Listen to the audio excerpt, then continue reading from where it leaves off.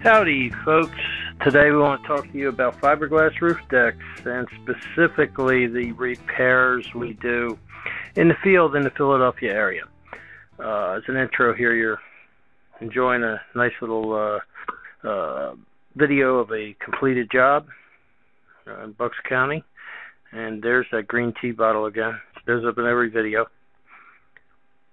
As you enjoy this panorama here of a job we did in Bucks County, we're getting ready to show you a video that's not going to be quite as pretty.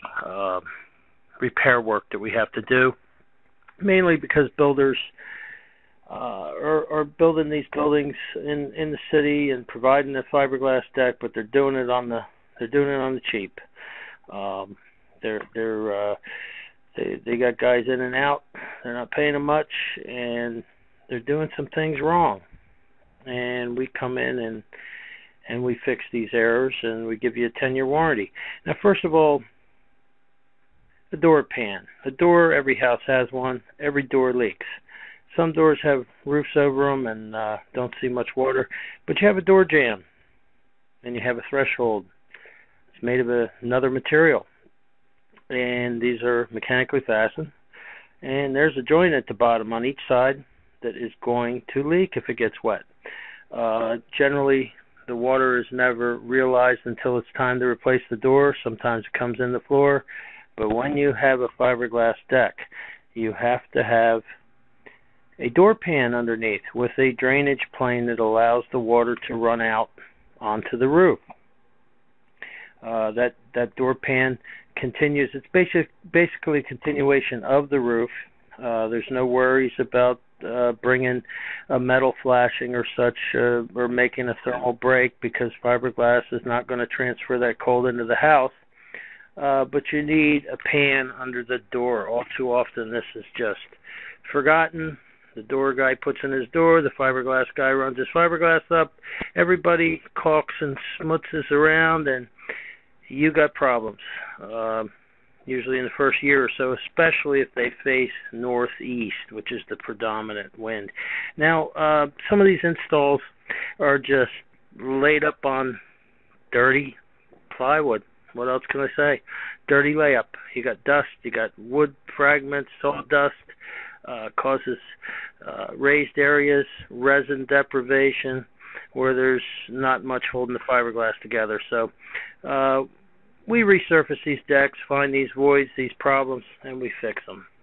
One of the problems you'll see there is the stucco being brought down too close to the roof. I'll talk to you about that in a little bit.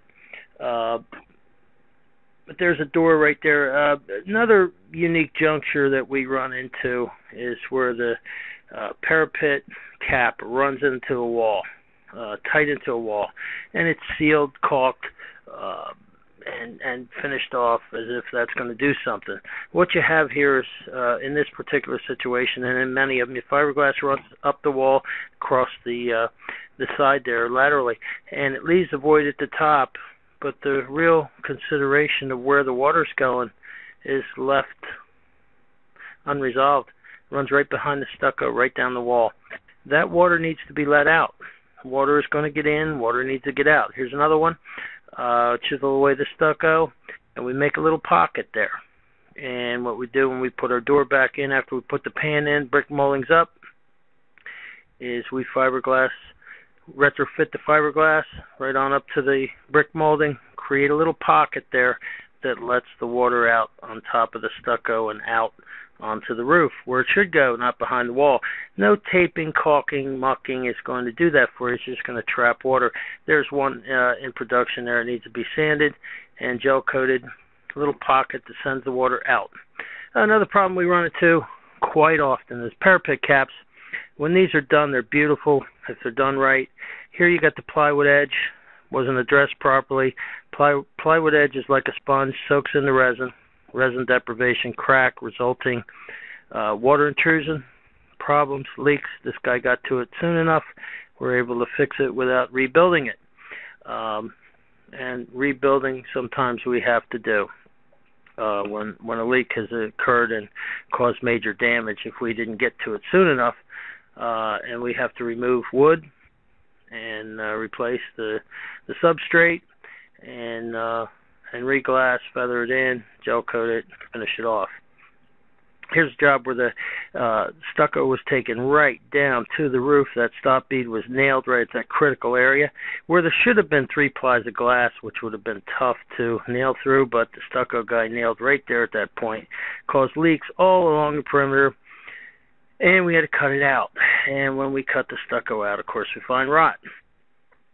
We have to fix the rot, and you know, in this job, you add in a door pan, and you got your work cut out for you. The door's got to come out.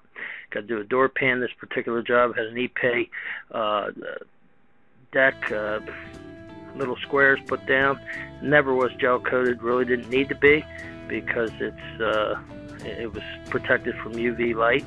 3-ply distress points, all gel coated in, and then, you know, when the job is done, it's all flashed in nice.